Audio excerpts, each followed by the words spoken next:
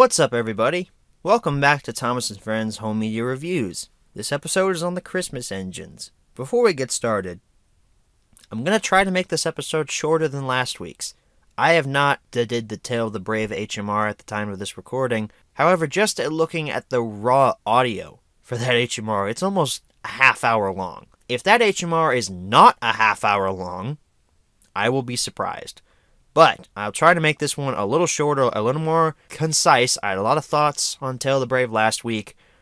Probably my most controversial review for home media reviews, but I'm okay with that because the opinions that are stated here are my own, no matter how controversial they may be. So, the Christmas engines. Let's go ahead and jump right into the history section.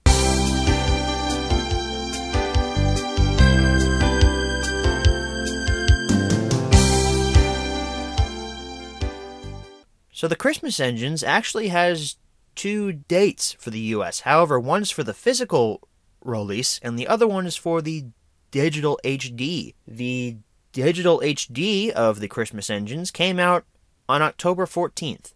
And then the physical release came out on October 28th of 2014. I'm not even going to rant about, put the Christmas releases on December, because it's clear to me now that that's never going to happen, especially now that Thomas on DVD is kind of dead. At the time of this recording, we haven't gotten any new DVD releases since Thomas's Holiday Collection and Journey Beyond Soda are on DVD. So, I think we're circling the drain here, folks. But, who knows? There could be something new that comes out by the time this HMR airs. Anyway, let's go ahead and jump right into the close-up section of the Christmas engines.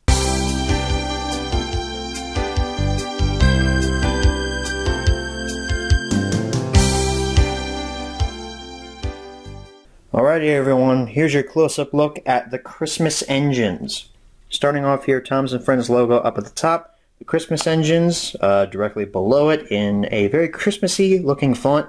However, I would have preferred if they would have had Christmas in green, or like the and engines in green. I love Christmas in red. I said Christmas.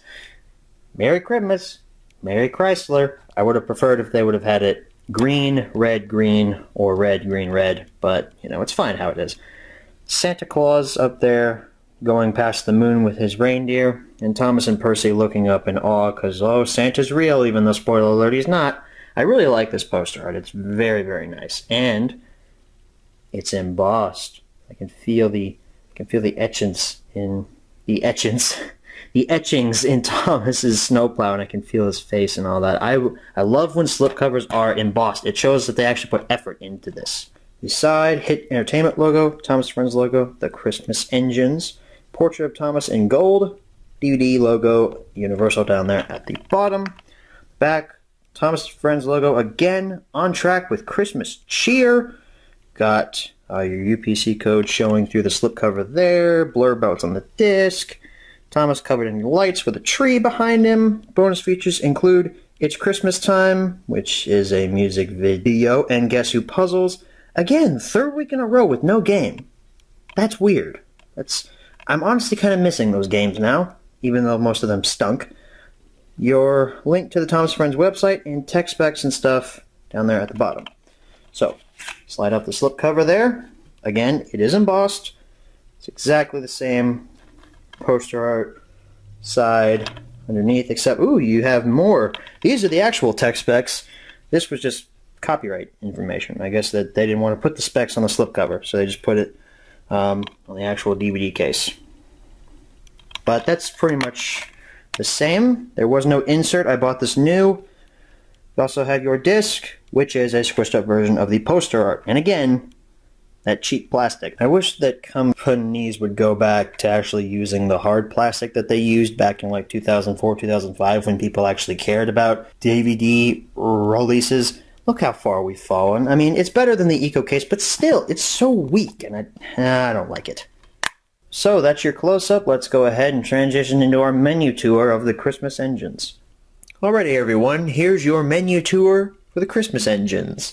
I complimented Engines to the Rescue a few weeks ago on its options and how it changed things up. But here with the Christmas engines, we are right back to the same 4 options, same format and all that. It's exactly like the poster art, the menu card here, play, episode selection, language selection, and bonus features. What episodes do we have on the Christmas Engines? Oh, we're back to 5. Once again, I guess 5 will be the norm from now on. Funny, I remember it being 6. It's either 5 or 6 that's the norm for these things. Last Train for Christmas, Long Lost Friend, Duck in the Humbug, Duck in the Water, and The Perfect Gift.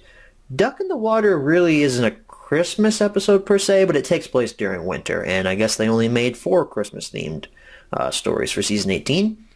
Language selection, English, Spanish, and French. Oh, that's kind of cool. That's the back card, or back part of the poster on the DVD. Interesting.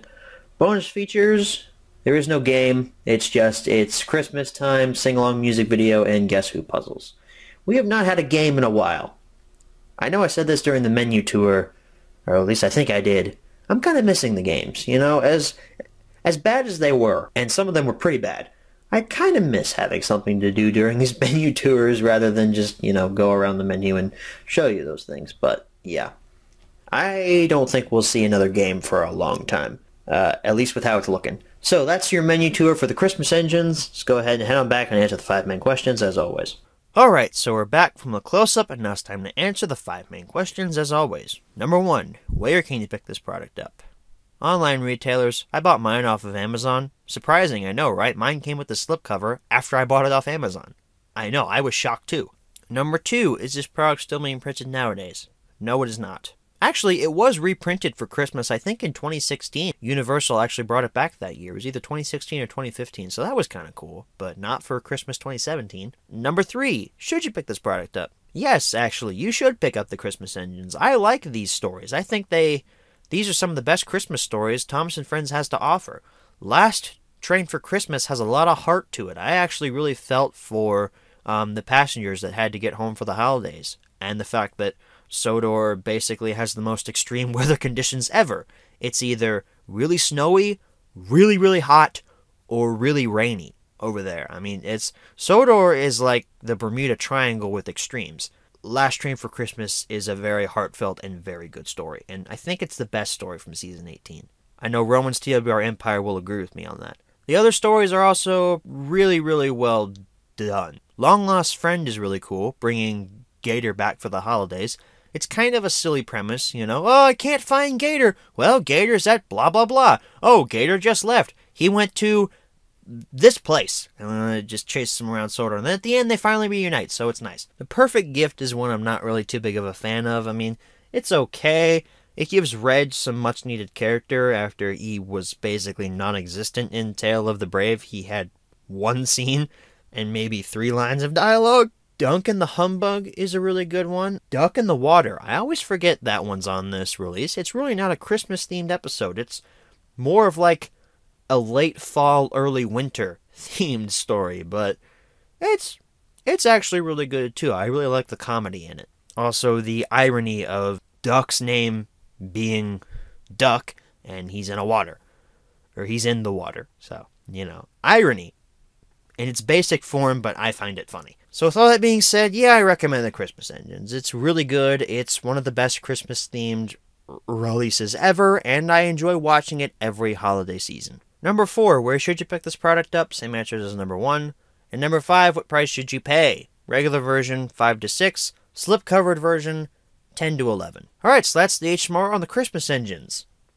A really, really good Christmas release. I don't have much to say about it because I like all the episodes on it, and I don't really have any other thoughts on them other than that. Except for, you know, Last Train for Christmas. Has a lot of heart to it. I really enjoy watching it. And I really enjoy watching this every holiday season. I started this tradition last year, where I watch every single Thomas Holiday release. That's good. I don't watch, you know, Merry Winter Wish or anything like that.